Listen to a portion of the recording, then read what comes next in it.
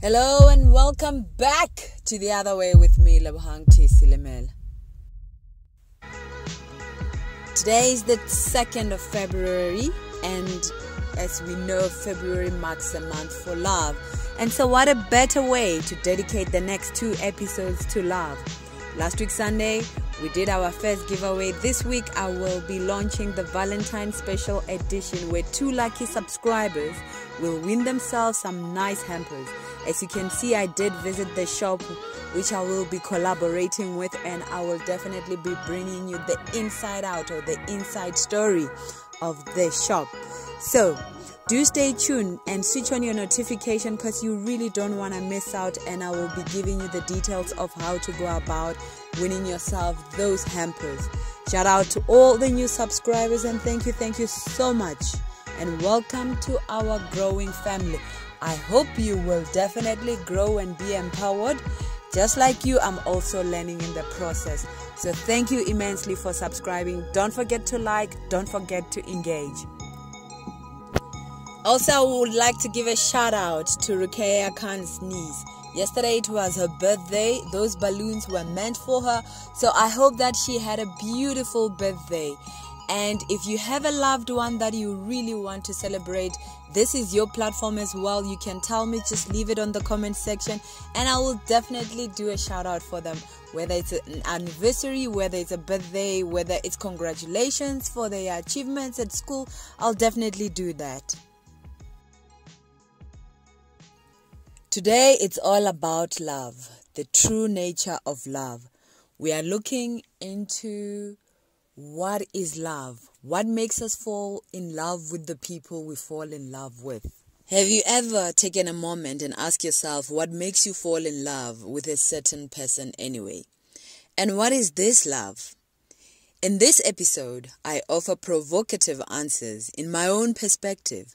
It is the other way, not the ultimate way, but a different outlook to those which are already in existence and written about. What is love? Whenever I ask people this question, most describe love in Hollywood myth or physical beauty and poetic passion. All of that may well be a thrilling part of attraction and courtship, but it is definitely not love. For most people, love has become synonymous with physical embrace. They don't understand that love is beyond that it has the possibility for growth and beautiful excitement over and above physical attraction. The minute you understand what love is, there will be less delusions and heartaches, be it in your love relationship or marriage. This is how I describe love.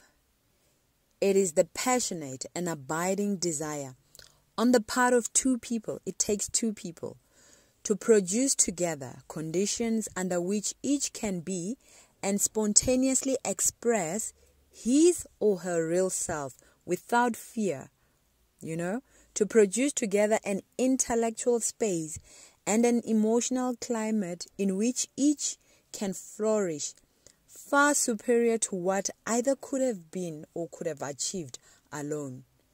That's how I describe love. Both parties involved think more of a partnership than they do of themselves. It's not about Lebo alone, but also my partner. It is an interweaving of interest and facing sacrifices as a partnership for the sake of both. When you are in love, it's not every person for himself or herself. It is a partnership. It's all about giving each other the feeling of security and contentment, that comes from mutual efforts.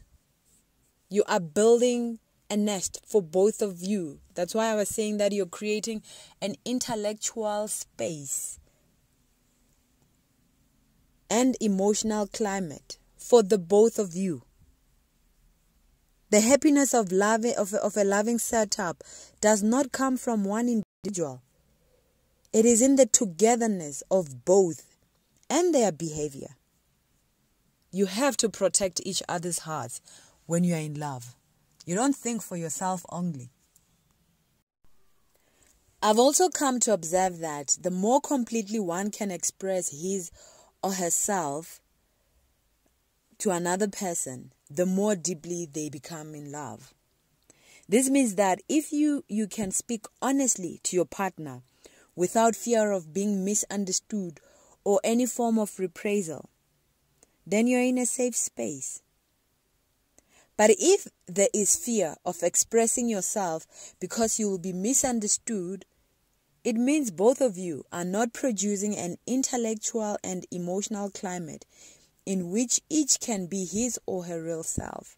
And that is sad, because there is no way that you will flourish in such conditions where you are oppressed, whether emotionally, physically, and financially, and other way, and spiritually. If you can't express who you are in a relationship, there is very limited chance of you becoming the best person that you can be.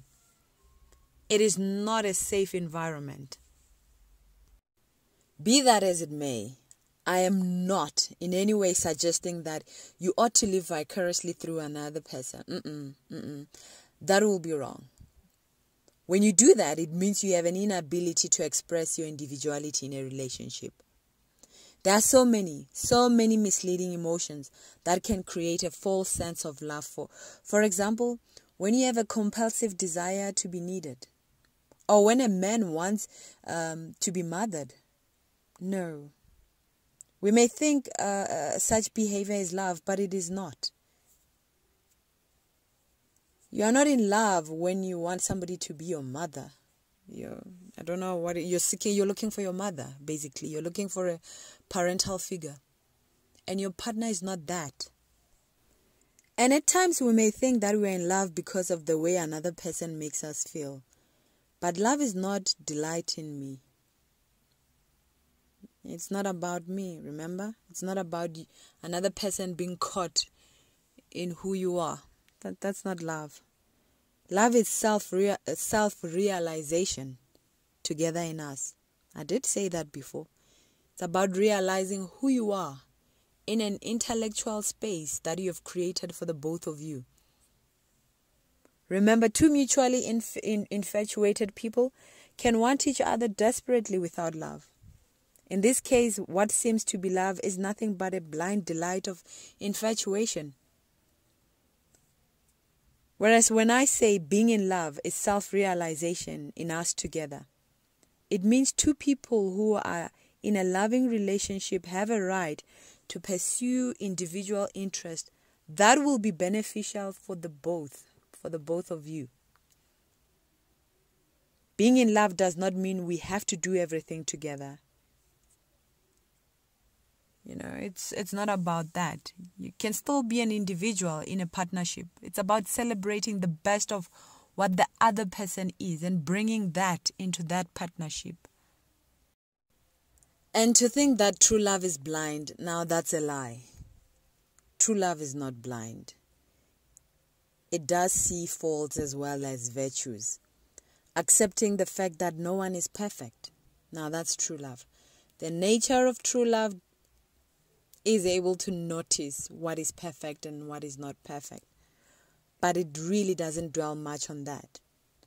The true nature of love will say to you, baby, I love you with all your weaknesses and strong traits. It doesn't exclude one above the other.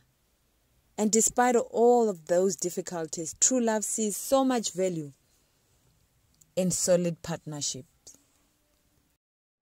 That's all I have for you today, but for the next 2 episodes, I will be exploring more on the issue of love. Until then, stay blessed.